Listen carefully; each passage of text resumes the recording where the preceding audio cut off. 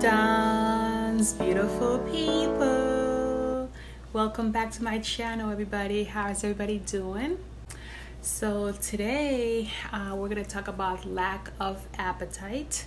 Okay, so I had made a video. If you please go back and you'll see that it was a video about 7 signs and symptoms. And so now I feel like it's best for me to just focus on each topic individually, go more in detail, in depth about each of them, okay, so that you can get a better understanding. Okay, I made a previous video regarding agitation. Please check it out also, and this one will be about lack of appetite. Okay, so let's talk about lack of appetite in our loved ones when they're at end of life. So as I had mentioned before, not to see that our loved ones are not eating, not drinking, is definitely one of the most difficult things that a caregiver can experience, because as I mentioned, and as we all know, food is part of our culture. It's a major part of our culture. You know, when somebody comes to our home, the first thing we do is offer them something to eat. When we're happy, we eat. When we're sad, we eat. You know, so it's just what we do.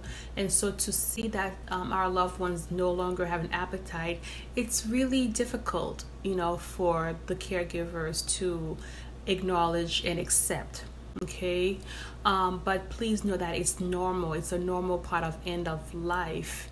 Okay, and we're going to talk about the patient is just not hungry. You know, they don't really have a feel for food.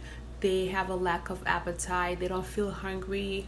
Sometimes they say that their taste buds is not the same. The food doesn't taste the same, and they just don't have cravings for their favorite meal. And what a caregiver can do is to please respect and honor and just listen and hear what the patient is saying, and also know that this time it's more for comfort eating.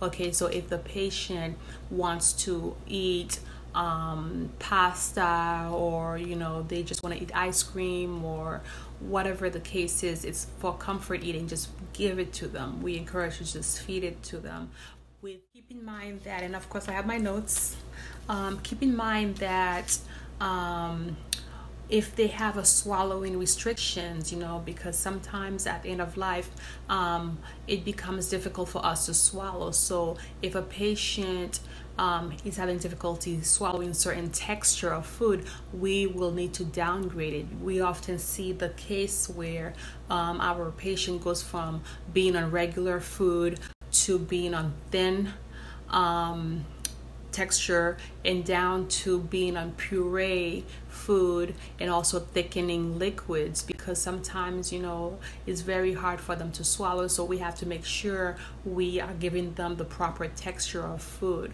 also. Okay, so mom or dad might not be able to eat pizza anymore, or chicken or hamburger. Okay, so just be mindful. It's a natural process. So sometimes too, you might see that the nurse might suggest to add thickenings to the liquid, you know, so that the liquid could be a consistency of honey, because we don't want our loved ones to experience choking.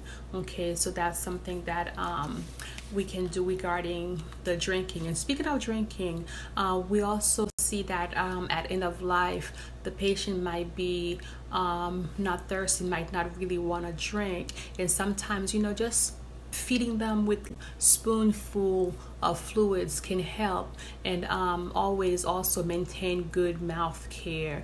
Keeping their mouth nice and moist is also really important. We provide mouth swabs that will help with that, with good mouth care.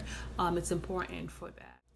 And of course, you know, we never want to force our loved ones to eat.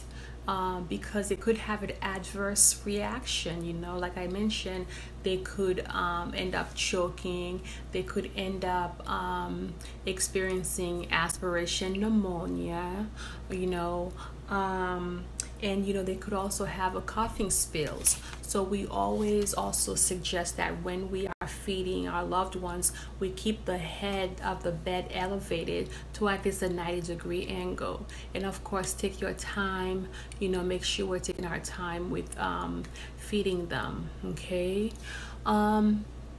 Yes, so like I said, lack of appetite is a natural process of end of life, and I know it's very, very, very difficult to see your loved ones not being able to eat or drink, but just know that the organs and the tissues are not able to absorb the nutrients from the food because the body is slowly shutting down. Okay, so the nurse, the case manager will definitely be able to do a lot of education. Each visit, everybody in the team will come and educate you on what to expect, what is normal, what's not normal, some suggestions. And keep in mind, everybody is different. You know, everybody's different. That's why great communication between the family, the caregiver, and the nurse is really critical. Okay, so I hope you enjoyed this video. Please comment, like, and subscribe, and stay tuned for more video. I love you with the love of Jesus.